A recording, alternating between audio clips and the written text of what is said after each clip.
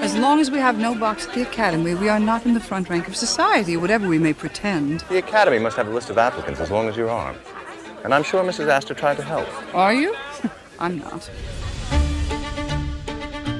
At the top of season 2, we find that Bertha is now being invited to all the best parties. She has acquired a new home in Newport, but the one thing that's still lacking for her is a seat at the Academy, which is the opera. She knows that if she doesn't have a box at the Academy, she's not really part of the elite. The opera is where society puts itself on display. And the leaders take boxes where they meet each other and their children court each other, and that is how the wheels of society turn. The opera was a war, an absolute battle between old New York and new New York. I love all that. Because new money weren't allowed to get a box at the Academy, they built their own opera house because they had the money to do it. The penny is dropping about how different these people are and how different their approaches and their strategies and their even morals are. The framework of the season is built on Bertha Russell's journey, trying to control who is going to sit at the head of the table. I begin to grasp your plan, and you seem to have won the first battle. I intend to win the war.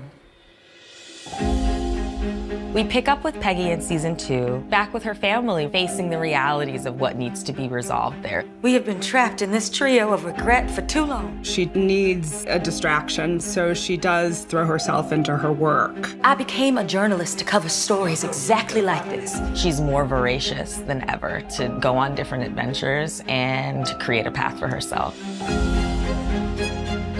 Having been inspired by Peggy throughout season 1, we see Marian in season 2 a little more headstrong, a little bit more confident. Because of Marian, the Agnes-Ada relationship becomes more adversarial, and with that, Ada's world changes. Can you get away tomorrow evening? Agnes doesn't keep me captive. George's main struggle this season is with his workers at his factory who are beginning to organize. 8 hours of work, 8 hours of rest. We're very accustomed to the opulence of the gilded world. And what we have an opportunity to see this season is a contrast with some of the very real issues of America in the 19th century. The money is a leitmotif in the first season, then in the second season, all of that gets really juicy. The question, I think, remains for Bertha, will she ever be satisfied? The battle between the Russells and the Brooks will reach a sort of grander scale. There's so much drama in season 2. It's just so intoxicating and then so shocking and terrifying.